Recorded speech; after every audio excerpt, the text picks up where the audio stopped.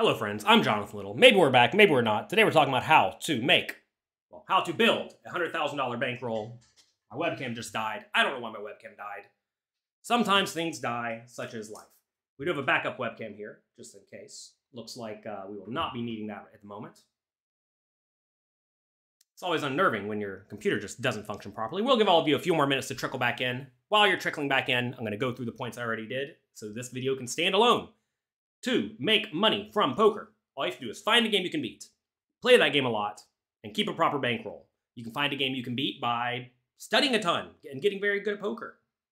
Or you can find bad players to play with. Either one, you do not even have to be good at poker in order to make money. You just have to find players you can beat. Next, you got to play the game a lot. And finally, you have to keep a proper bankroll so you can withstand the inevitable swings of poker. Ideally, especially when you're growing your bankroll, you keep variance low so you don't risk going broke. Because if you go broke, you can't make any more money. Huge congrats to Louis Philippe, by the way. Louis Philippe runs our poker coaching study sessions. He just passed, I believe, 500 subscribers on YouTube. Good job, good work. They've been crushing the games in the poker coaching study sessions, and I'm very, very proud of all of them. All right, it is a math problem at the end of the day. Suppose you can make $1 per hour playing poker. You can do this at 5-cent, 10-cent no-limit hold'em. You can do this at $5 buy-in sit-and-goes. It's not that difficult to make $1 playing poker. Okay? All you have to do is put in a lot of time. It will take you 100 hours to make $100 more.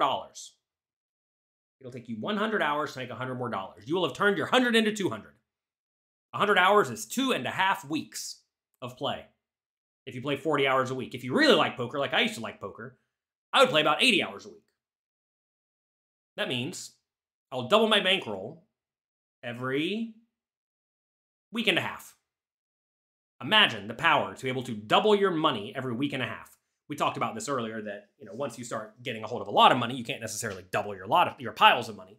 But if you can double your money every week and a half if you play a ton, or every 2 weeks, or even every 3 or 4 weeks if you take it kind of slow, that is quite powerful. So, once you double your bankroll to $200, assuming you're good at poker, assuming you're studying, assuming you're working hard, and you're actually better than your opponents, which is a big caveat there, now you'll be able to make roughly $2 an hour.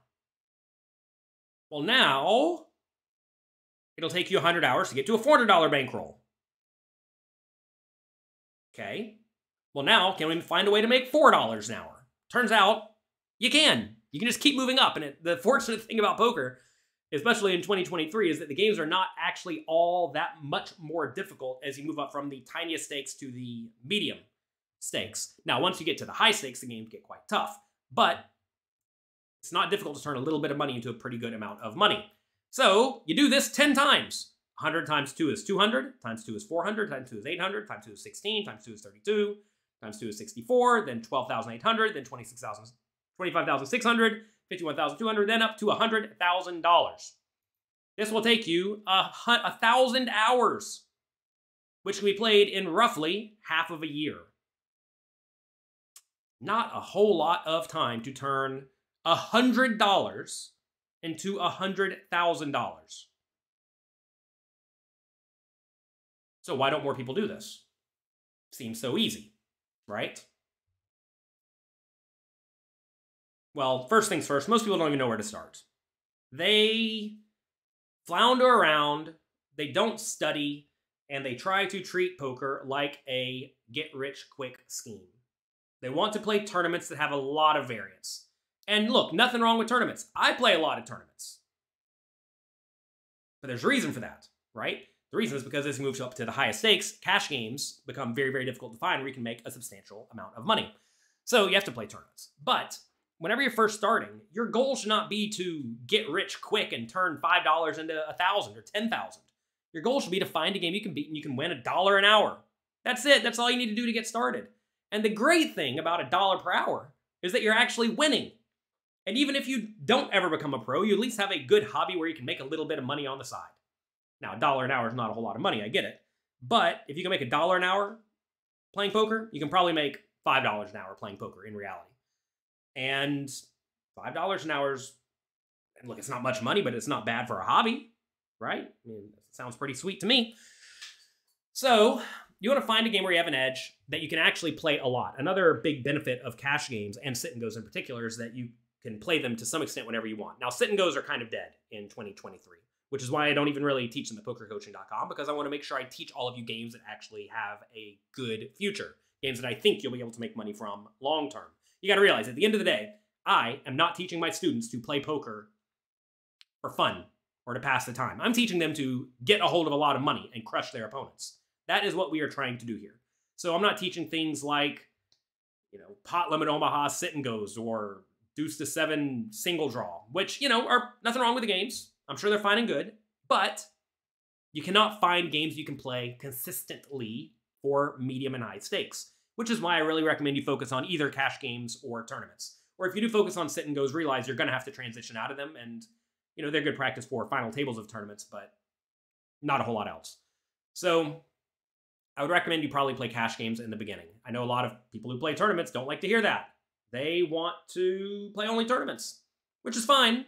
If you're going to play tournaments, I'd recommend you play small field tournaments. There are a lot of tournaments online that have only 100 people in them. And 100-person tournaments are not going to have that much variance, at least compared to $1,000 tournaments, right? Or 1,000-person tournaments. Because in 1,000-person tournaments, there can be a ton of variance. So what are some common pitfalls? Big however. They underline it in blue. Go back to our equation here. Double, double, double, double 10 times. Seems easy. You have to understand that your edge will decrease as you move up. It just will. Back when I used to play sit and goes, I started off playing, well, actually, to be fair, not going to give you a full story. It's going to waste your time. We already wasted enough time with the webcam issue today. I went back and I played tiny stakes sit and goes, and I had something like a 20% return on investment in $10 games, which is humongous. 20% ROI is like, you're just printing money in sit and goes there. By the time I got back up to the $500 games, I was winning at something like 3% return on investment. 3 only. So I had my win rate divided by 6 as I moved up to the highest stakes games. And that's fine, as long as you realize what is actually happening here. Because to be fair, winning $15 per game is like pretty good money if you can play 20 games an hour, right? It's $300 an hour. Nothing to be sad about. But you're going to have a lower win rate in terms of big blinds per hour or return on investment as you move up. That's just how it's going to happen. So let's say you are winning today at the 5-cent, 10-cent games at 12 big blinds per 100 hands. A pretty good win rate online. If you moved up to 25 cent, 50 cent, you may not even be a winner, right? So you have to figure out, is that fine, right? Realize you may not be as good at poker as you think you are. A lot of people think that if I'm going to win at this win rate at this stake, I'm going to win at the same win rate at the next stake. And you may, but you're probably not. It will always, or almost always, get decreased. So you have to make sure you are consistently studying and improving your skills. Okay? If you do not study and you do not improve your skills, as you play against more serious poker players, inevitably, they're going to be better than your previous opponents, right? So you're going to have to figure out how to beat them and also realize they're probably devoting a substantial amount of time to win at poker. And you have to ask yourself, are you actually doing the things that you need to do to succeed? Next, you may not like putting in substantial volume. Our math equation there presumed we were putting in 40 hours a week for half of a year. You actually going to do that? Most people don't. They're lazy. They want to play on the weekends or for fun or whenever they feel like it for 2 hours a day. You're going to have a tough time making a whole lot of money if you put in 2 hours per day because it's going to take you way more time. If you only put in 10 hours a week, now it's going to take you 100 weeks, right? If you only actually put in 3 hours a week, I don't even know how many it's going to take. It's 300 weeks. I don't even know how many years that is. That's too big for me to count, okay? So you want to make sure that you're actually putting in good volume. And next, most players are tempted to spin their bankroll. Back whenever I first started playing poker, I was playing a tiny stakes home game. And it was, I'm trying to figure out, it doesn't really matter what the game is, but essentially every time I would win, I would take my money, I'd put it in a box, and I'd keep growing my money. And after a while, I had a box full of money. One of my other friends, the other very good poker player who was playing those games, every time he would win, he would buy a new CD. You know what CDs are? For all of you young children, they had these discs, kind of like DVDs, but they could only store a little bit of data. And you put them into this device and it plays music. Crazy, I know. This guy would spend all of his winnings on Eminem CDs, which was an old rapper or whatever he was. And after a while, I had a whole lot of money. And after a while, he had a bunch of music CDs that became obsolete a few years later. And I don't know what the guy's up to, but he's certainly not a high-stakes professional poker player today. And that's unfortunate because he was actually a very good poker player, right? So why did he not make it and why did I make it? It's because I did not spend my money on stuff. And look, there's nothing wrong with spending your money on stuff, but you have to realize that if you take money out of your bankroll, essentially, going back to this equation, every time you double up, if this number, instead of $100 or $200 is $150, well, now you double your 200 to 300, then your 300 to 600, then 6 to 12, then 12 to 24, right? And imagine right here, you take out some money. Imagine you take out $400. Now you have $2,000. Your 2 goes to 4, your 4 goes to 8, your 8 goes to 16, your 16 goes to 32, your 32 goes to 64. You have to play. We have to double your bankroll a whole nother time to get 100K. And this only presumed this person took out, how much? $450. $450 is all we let this person take out. That's nothing. So many people, every time they move up, they take out half, or they take out all of it, right? And they just never, ever, ever, ever, ever move up. And that is a blunder. Because they win, but they spend all their funds. And now I realize as you become a professional, you will naturally spend your funds because you got to pay for your expenses and your living, right? But whenever you're growing your bankroll, ideally you're not using this money to pay for expenses. That's not what you necessarily want to be doing. You want to be using this money to move up, right? I mean, to be fair, if you look at a lot of the best poker players in the world today, they all started when they were like 17, 18, 19 years old. And when you're 17, 18, or 19 years old, you don't have many distractions in life because you have no family. I mean, you have no significant other and kids. You don't have that yet usually. And you don't really have many expenses. Back whenever I was young, I think all of my expenses each month were like $1,400. I didn't do anything. I just played poker all day.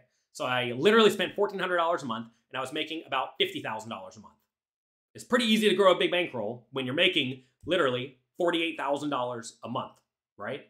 Because I'm just not spending any money. But if I was where I am today, God knows how much money I spend today, $50,000 a month or something, it would be way more difficult, right? Because you spend more money as you inevitably have more dependents and more things happening in life and whatnot, right? So make sure you do not spend your funds. But seriously, it's actually that easy, but so many people don't want to do it. So many people want to try to get rich quick. Somebody asked earlier, are satellites a good way to try to make money? The answer is no. Assuming you're using your satellite winning to play into a bigger tournament. Because the problem with satellites, look, none of the online sites like me saying this, but I don't care. They don't pay me any money. Students pay me money. I am highly incentivized to give all of you good advice. I am not shilling for any poker site here. Satellites are terrible for you. They're not just bad, they're terrible for you. I'm going to tell you why they're terrible for you. Let's say you're good at satellites, okay? Let's say you're playing a satellite where 1 in 10 people win a seat to the next level. Say you're playing a $50 satellite, 10% of the people get $500 to play a $500 tournament that has 1,000 people. Let's say you're really good at satellites. You actually win 1 in 8. So you're making an edge. You make some money in that, right? Fine, good. First things first, how much is your edge, actually? Well, it's got a calculator here, handy dandy calculator. Let's say you have to put in $55 a pop. 55 times 8 equals $440. And you get 500 out of it. Maybe 550, let's say, but then that 550 goes into rake, whatever. Let's say you have to put in you put in 440, you get back 550. That's what, 20% ROI. Fine, pretty good win rate. How much is that per hour? I don't know what it is, but it's going to be like $10 an hour, something like that. Then, the big problem is that most players who are good at satellites are terrible at tournaments. Not all, most. Because satellites highly incentivize you to sneak into the money. So why would you think that you're going to have an edge in a tournament that is 10 times the amount you normally would play with a structure you are not used to or a structure you have not studied substantially, and in a game that has infinite variance, right? Because if you satellite your way into a 1,000-person tournament, how often do you actually get a good result? Let's say you cash even 15% of the time, right? 1 in 8. Well, 7 out of 8 times you get nothing. That means, it's got a handy-dandy calculator. Let's say you point, how do we even do this? Let's say you cash the satellite 20% of the time, which you don't, but let's say you do. You cash the satellite 20% of the time, then you cash the tournament 15% of the time. That means you get a cash 0.03% of the time. 0.1 or 1%, what am I saying here? 3% of the time you get a cash. 1 out of 30. There we go. I finally found it. 1 out of 30, you get a min cash, roughly. And then every once in a while, you get a big score. So this is assuming you're really good, by the way. If you cash 1 out of 30, that is not a good cash rate. You know how big of a bankroll you need if you're only going to get a minimum cash once in 30? I don't even know what the number is, but it's going to be a lot. You need a gigantic bankroll. And next, how often do you actually win? The answer is not very often in a 1,000-person tournament. So how often you get a really big score? I mean, I don't know. Depends on how many people are in the field, but I mean, the number's going to be quite tiny, right? It's going to be like 1 out of 1,000 or something. You're going to get a real score once out of 1,000 satellites you play, which is disastrous. Disastrous. Okay? Satellites are really bad for you. They are a great way to try to get rich quick. We talked about this at the start of the show. Poker is a horrible way to get rich quick. Satellites are a great way to try to get an experience. When you min cash, you get 20x your satellite buy-in. Yes, but how many times did you have to play the satellite to get in? You're thinking about individual entries. We already said you only cash your satellite 20% of the time, right? You're thinking about individual entries and not long-term. You must think about long-term, okay? Yeah, you can turn $5 into $1 million. You usually turn $5 into 0. The vast majority of the time, okay? So many people like to think that they won their way into a tournament or that they have a chance to try to get rich. And you do, you got a shot, but your shot's not very good. And you have to realize that if you're a $50 tournament player and you decide that you're going to try to get lucky in your game or win in your games, then go play $500 games, you have to be the most insane, egotistical, dense person in the world to think that you, as a $50 tournament player, has a substantial edge in a $500 buy-in tournament that you are not bankrolled for. The nice thing about poker, by the way, is that assuming all of your money comes from poker, unless you had some giant windfall where you like spike a tournament, your bankroll is pretty indicative of your skill level. Not 100% accurate, but it's pretty indicative to your skill level. So if you are not bankrolled for $500 tournaments, it means you're not good enough to beat $500 tournaments. Okay? How much of a bankroll do you need to play X game? Check out pokercoaching.com/bankroll. Type right here. Oh my God, I can't type. Nothing's working today.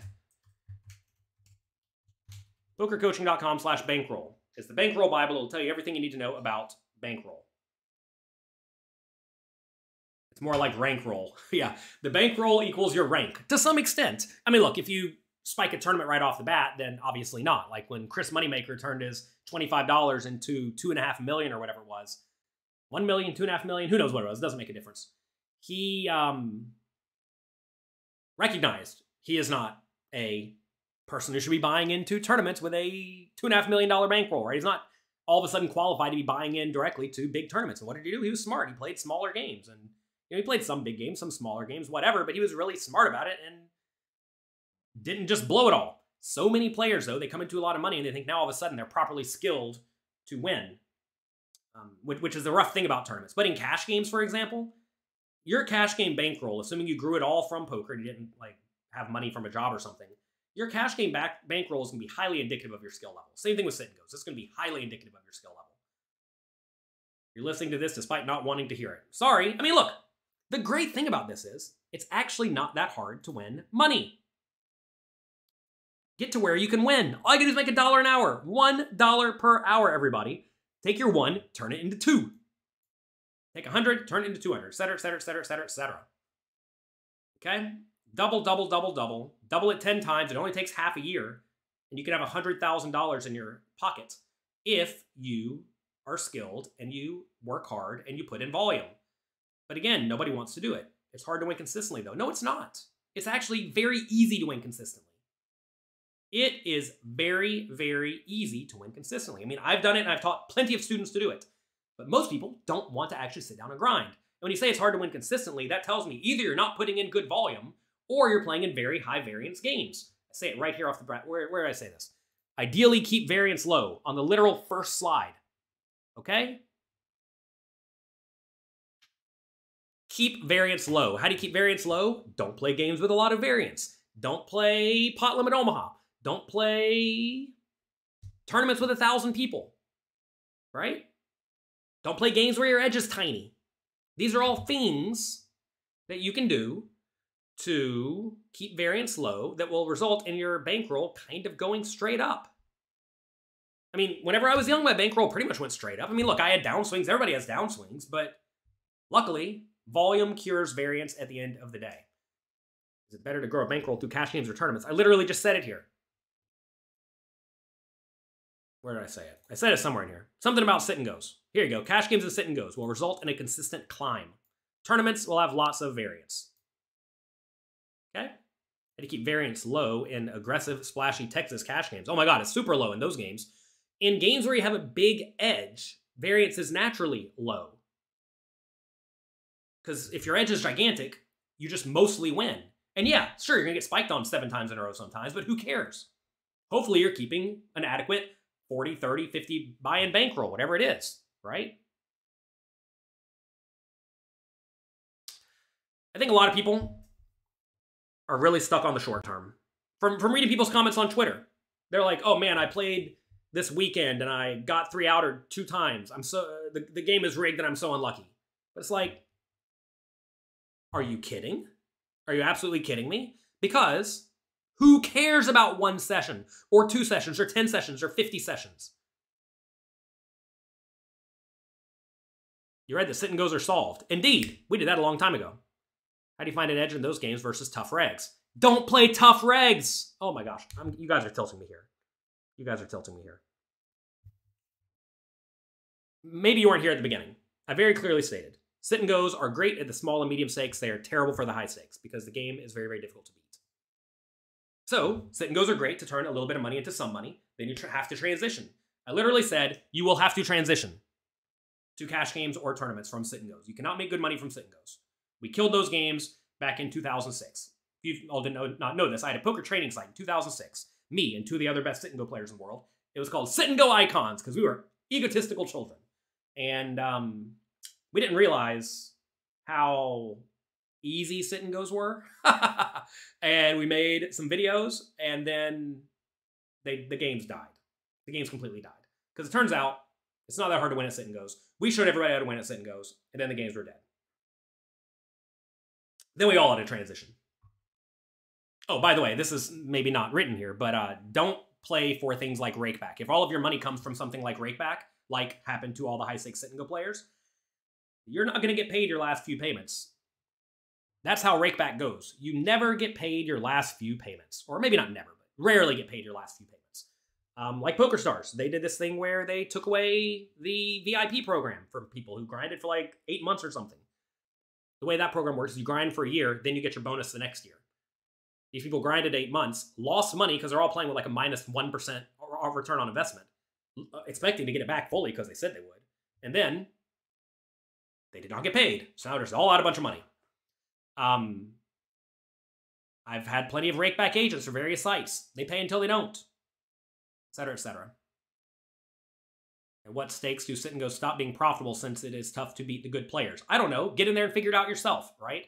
The great thing about poker is you can put in 40 or 50 or 100 hours and know, or kind of know, if you're winning or losing. I'm not playing $30 sit and goes and $50 sit and goes, $100 sit and goes. I don't know what the number is, but you can figure it out, and it depends site to site. So anyway, all you got to do is find a game where you have a small edge, play it a lot, keep a proper bankroll. That's really it, but nobody wants to do it. Nobody wants to do it. Nobody wants to put in substantial volume because they're lazy. Can a profitable micro stakes player online beat 1-2 live? They're definitely very different games. But probably, if you can beat any stakes online, you can probably beat 1-2 live. The problem is 1-2 live requires a much bigger bankroll than 5 cent and 10 cents, right? 5 cent, 10 cent requires like $400, whereas 1-2 live requires like $3,000, right? Or more. But no, I mean, you should be able to beat that for a pretty decent amount of money. All right, so once we get a hold of some money, now I want to transition and I want to talk about how do you make $100,000 a year from poker. Online cash is unbeatable. Well, if you're not very good, it's unbeatable. Everything's unbeatable if you're not very good. All right, how do you make $100,000 a year from poker? Same thing. Find a game you can beat, play it a lot, keep a proper bankroll. Simple as that. So, it's again a math problem. Let's say you got your $100,000 and you know now that you want to play, let's say, 40 hours each week for 48 weeks a year. I would say this is a pretty lazy schedule, but it's more than what most poker players did. Back whenever I was playing at Bellagio frequently and consistently, I would put in about 70 hours a week, 52 weeks a year. Right? If you know how to make $100,000 a year from poker, why are you here grifting? You all may not know this, but I make a lot more than $100K a year. All right. So anyway, this is a math problem here, right? 40 hours a week, 48 weeks a year, 1,920 hours. You take 100K, you divide it by 1,920 equals $52 an hour. 40 hours a week seems like a lot. Yeah, well, look. It's a full-time job. 40 hours a week is definitely a full-time job. So take a second, think about it. Where can you make $52 per year? Well, live cash games are easy. At most live cash games, up to something like 5-10, you can make roughly 10 big blinds per hour, which is a gigantic win rate. It's like 30 big blinds per 100. It's absurd, right? So that is doable if you're a strong player. And very importantly, it is easy to put in substantial volume. You can also make $50 an hour at $1,000 buy-in tournaments, give or take, but it's tough to put in substantial volume. Because how long do you actually play each tournament on average? The answer is not all that long. Each tournament on average, you may play like 4 hours or something. And if you play the tournament, you bust the tournament, and there's no other tournament to play, you're just done and you gotta go home, which is kind of lame. Now you may say I can just go play cash games then, which you can, but then you're splitting your skill set, you're splitting your study time, and that's usually not ideal. Greetings from Italy. Hello, I love Italy. Italy's a fun place. So, we say MTTs, you gotta account for travel cost and time.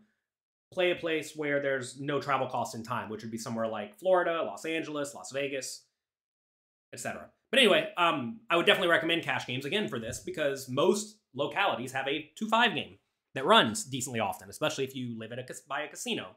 Again, ideally, if you are a professional poker player, you live where there are games, right?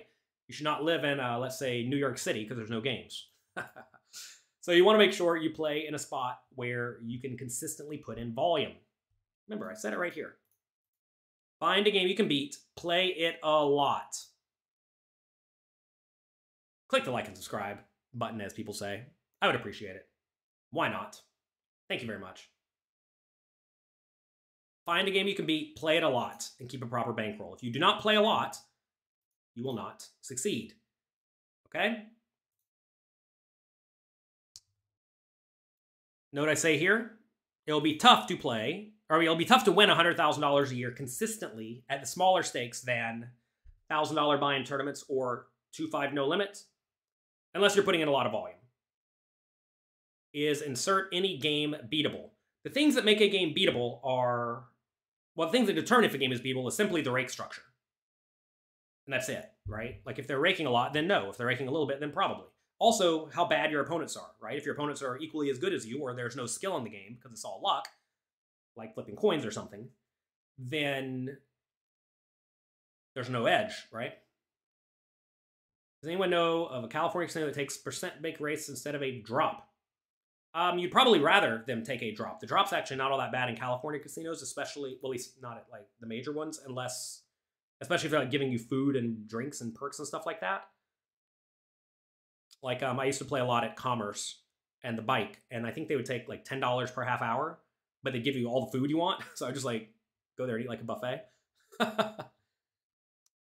Sheriff Cod said he bought a stake of me in the $25,000 tournament. Yeah, so on Pocket Fives, I think they just changed their name. I don't know what their name is yet. On Pocket Fives, I'm selling 10% of my action in the upcoming $25,000 buy-in Poker Stars, whatever the thing's called, PSPC, in the Bahamas. I'm excited to go there.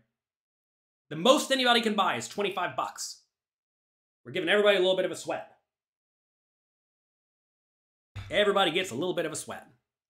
There's also a $10,000 turbo at the end. I figure I'll give everybody a sweat in that one too. I think you can buy $10 pieces in that one. Only 10%. There you go.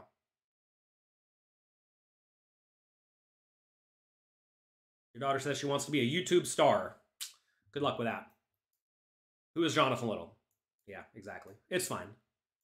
I'm not so popular among the young girls. Maybe next life.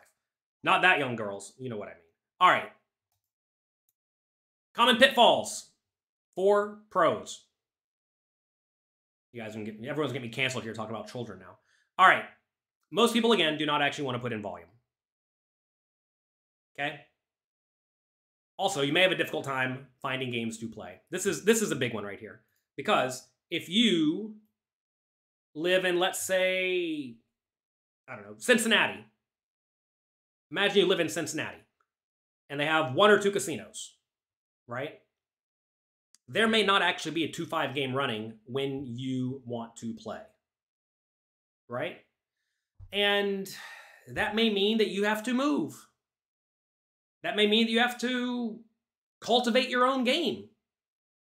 I mean, I give some people an advice around this region where there's not any cash games. I mean, like maybe you should run your own game at your house. You know, don't break the laws, don't do anything illegal, but have a game. You take no rake. Maybe people chip in money for food and drinks or whatever. And you play a game at your house once a week. Figure that out, right? And I mean, if you can get an extra 8 or 10 hours worth of play in, that's very valuable. Donna says there's no casino anywhere near you, right? Yeah, I mean, you gotta move, or you gotta figure out something to do, right? Aren't online cash games an option? Sure, but online cash games are much tougher than live cash games.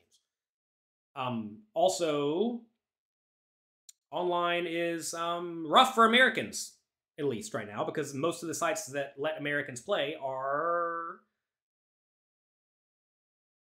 not licensed, not regulated, and not legal in America. That's a bit of a problem. So, speaking of traveling to play at the casino, someone asked me the other day, they have 2 casinos they can go to. One is, let's say, 3 hours away, but the game's a little bit better, and one is an hour away, but they don't really like the casino and the games are a little bit tougher. Which should you go to? I mean, my answer is probably go to the close one. My answer is probably just go to the close one. And the reason is because you get to put in 4 extra hours of play per session, right? And also you don't have to sit in the car doing, presumably kind of wasting your time. And that's going to be beneficial for you to just be in there playing and getting in volume. With Cincinnati, a random place. I was thinking about casinos I've been to that had like 1 casino or 2 casinos that I've been to, and I know they didn't have like a ton of games running, right? So, goodbye. So yeah, anyway, I like thinking about places where I have been that I know The games are there, but they're also not consistent, right? And you have to find a way to put in volume. Now, to be fair, maybe you can only play 30 hours a week of 2.5, but then you can play 10 or 20 hours a week of 1.3. It's probably fine, right? Kevin says JL beat you to banning him. You know, look, some people think that you're supposed to be able to say whatever you want on the internet, but you have to realize this stream is like my house. You cannot come into my house and start essentially lying to people and making stuff up and speaking ignorantly. I don't like people coming to my house and do that. My physical house. And, you know, this is kind of like my real house. I want this to be a kind, respectful community where people want to improve each other's skills. Just like I want at my house with my wife and kids, right? We're all trying to improve each other. Whenever the kids start acting up, they get in trouble. They get timed out. They get a little ban hammer. They have to go to their room. They're banned from the rest of the house for a few minutes. On the internet, I'm a little bit more aggressive. I'll ban you for life because I don't really care. If you come into my house and you speak nonsense, I will ban you for life. Good game. Enjoy yourself. Fortunately for everybody, the internet's a big place. All right. Common pitfalls. You don't want to put in hours. You may not be able to put in good volume. You may not be as good as you think you are. This is the one that's tough for a lot of people because they think because they can win in some game that they should be able to win in all games, or if they start having a downswing, they think, oh, I'm just unlucky, but maybe the game has changed. Especially in live games, the composition of the game is very important. You're going to find that like nights and weekends, usually the composition is way better than early morning games, right? Like when I used to play at Bellagio, I'd go there and I'd play 10:20 every morning. I'd show up at 11:30 because the game would start at about 11:45. And it'd be me, one other good pro, and 7 very old men. And that's what you had to do to make sure you were in a game that you knew you could actually get in and play. And I did not expect to have much of a win rate in that game. Maybe $100 an hour or something, which is, you know, fine and good. It's nothing, it's not terrible. But at the same time, I was mainly there for the ability to be in the game later, right? Which I thought was very, very valuable. And it was, because otherwise you wouldn't get to play until 6 o'clock or something. So I'd rather play in a bad game for 5 or 6 hours and then get to play later than just miss out on that $500 or $600, right? Did you ever straddle from under the gun? Probably not. Straddling's pretty bad if you're good at poker, unless the stacks are just incredibly deep. I mean, it's always bad. Every time you straddle, you're torching your money from out of position. How do you work your way up to play in Bobby's room? What would be your main game plan if that is the end goal? Bobby's room is a funny goal because it's mostly mixed games. And it's kind of hard to actually work your way up to it because the games are gigantic. That said, I would recommend finding a bunch of mixed games and getting good at them because that's how you play in there. We need to advertise the study groups more. We have poker coaching study groups. We have them for cash games and tournaments. Louis Philippe is in charge of that. He is here today. And look, if you find a group of like-minded people who are working hard to improve all of your skills together, you will thrive. Back when I was young, I had a group of people around me who were working hard to improve our skills. We had Dave Benefield, Phil Galfond, Tom Dwan, Shannon Shore. I mean, we talked about poker all the time. A bunch of other people. I'm not just going to go down the laundry list. Well, Andrew Roble was in charge of the Ship It Halaballas. They wrote a book about us. Would you believe that? About the nonsense we did. But we all worked together and improved each other's skills. And now we're all very good at poker. Who'd have thought, right? And that is what the poker coaching study sessions do. They find people like that who get together, work hard together, make friends, and they learn. There's a lot of value in learning. Who'd have thought that if you get together with people and all you do is discuss getting good at something, you'll probably get good at that something. Kelly shipped over $7,000 this weekend. Good job, good work. Is 3% rake at 2.5 okay? I don't know. 5% uncapped is pretty unbeatable. 3%, I don't know. Yeah, get in the poker coaching Discord. Why is straddling bad if position is so valuable? When you straddle under the gun, you're out of position. You're out of position and you're putting in more money. If you put in money out of position, it's bad. The only two positions you lose money at the poker table are the small blind and the big blind. And if you put another blind there, which is what a straddle is, you lose even more money, right? Putting in money blind is usually not a good idea. Is this a genius thought that I give to all of you? You should probably look at your cards before you put in money.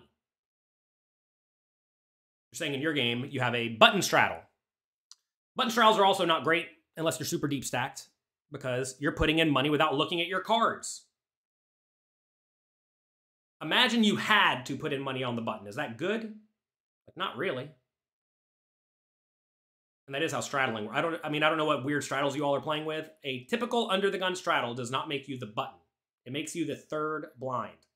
Now, there are things like Mississippi straddles or button straddles. Sometimes the action goes around you. Sometimes it doesn't. Depends on your casino, right? In general, though, you don't want to put in money without looking at your cards. Especially if your opponents are not great, right? See, if your opponents are not great, you don't need to build the pot. Also, you got to realize the straddle makes the pot bigger, which decreases your post-flop edge. By straddling, you're saying, I think that I don't have an edge after the flop, so I want to make the pot big pre-flop. So the only time that makes sense is whenever you're super duper deep stacked and can't get in stacks otherwise. You want to make the stacks a little bit shorter. Like say you're playing 1,000 big blinds deep and you know your opponents will never put in 1,000, but they might put in 500, then it makes sense. All right, next. If you try to move up, you may fail, costing you time and money, because inevitably you do want to move up. Inevitably you do want to move up because, well, I say it here, $100,000 is not what it used to be. You have to pay taxes. What's it want me to change to? You must pay taxes. You must pay taxes. Assuming you're in America. Look, you got to move up because if you're making $100,000 a year, it's fine and good and you'll be okay. But I do not want to teach all of you all to be okay. All right? I want all of you to absolutely crush it. And if you make $100,000 and you have to pay $40,000 of it to taxes, well, now you're only making $60,000 a year, which is, again, fine and good, but not amazing. Oh yeah, Louis Philippe says, congrats to Justin Saliba. I think he took 5th place in the $5,000 buy-in tournament at Borgata. Justin's been crushing it. He won the 25K the other day. I had a nice little piece of him in that. That was good. He won the 25K in Florida. Then he final tabled the 25K in the Win. I had a little piece of that too. And then he took 5th place in the $5,000 tournament yesterday for what, 300-something thousand bucks? I had no piece of him in that one. Such is life. It's actually funny. He texted me the day the tournament was starting. Said, hey, are you going to Borgata? I'm like, no, are you? He's like, yeah, I'm flying in right now, last second. Winning all the poker tournaments will make you play, or make you want to play all the poker tournaments. All right, next. You're probably going to need health insurance. I think in America they require you to have health insurance, which is kind of lame. Well, I'm not going to say lame. Look, not a political thing. I don't think you should have to pay insurance if you're willing to take the risk. Now, obviously, you can't go around hurting other people, of course. Whatever. You probably need health insurance. Next, you need to save money for retirement. Okay? Because you're not going to be able to play poker forever. Pretty much no one, again, there are exceptions, pretty much no one plays poker with a high win rate indefinitely. I'm sure all of you are thinking, Doyle Brunson plays and he wins. You sure?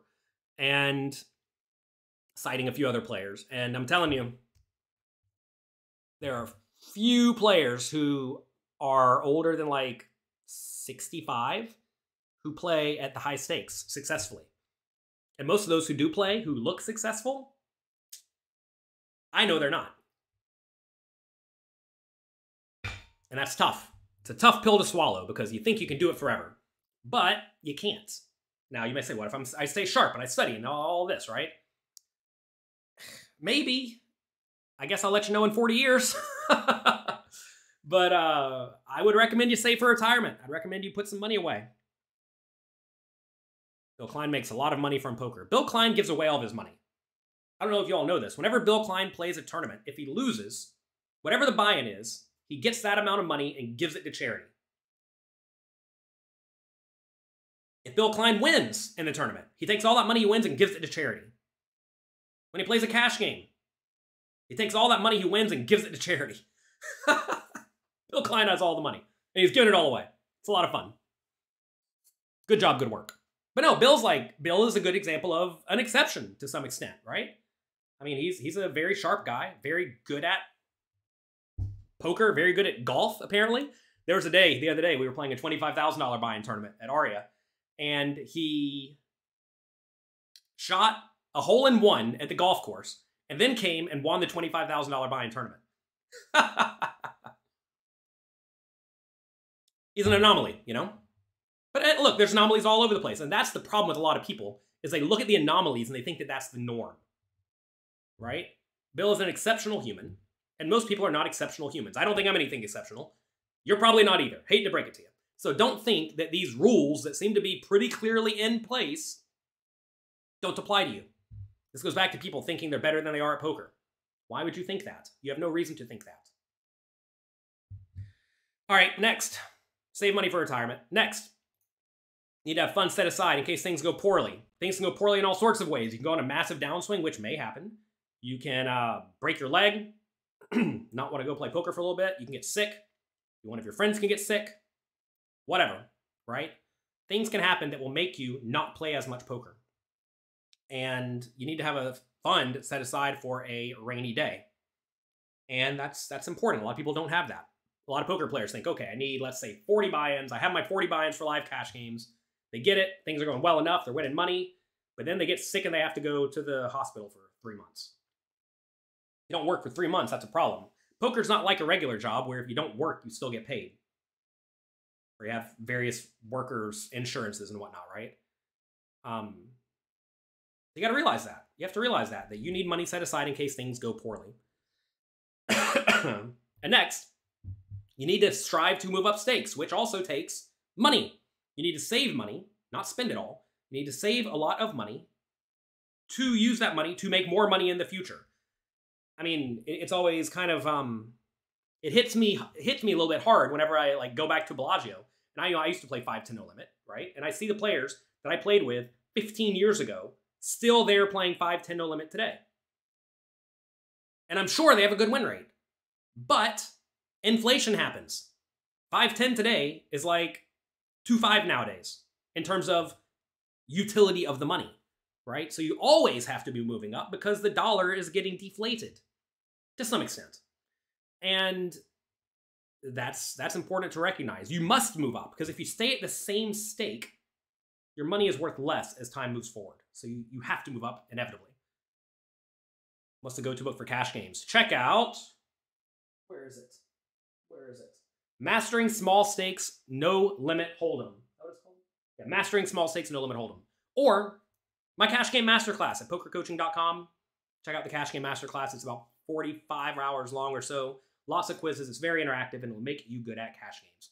I have to go because there is a poker coaching webinar starting in 3 minutes. I should probably look at that before we start the show. If you're a poker coaching member, head over there, log in, get in the dashboard, hop right in, and we are going to go through a pretty interesting spot in a cash game, actually, where button raises, we 3-bet small blind, they call. We're going to be talking about what happens when you split your bet sizes, what happens whenever you use only a big bet size on the flop, when you use only a small bet size on the flop, etc., etc. It's going to be a lot of fun. That's going to be it for today.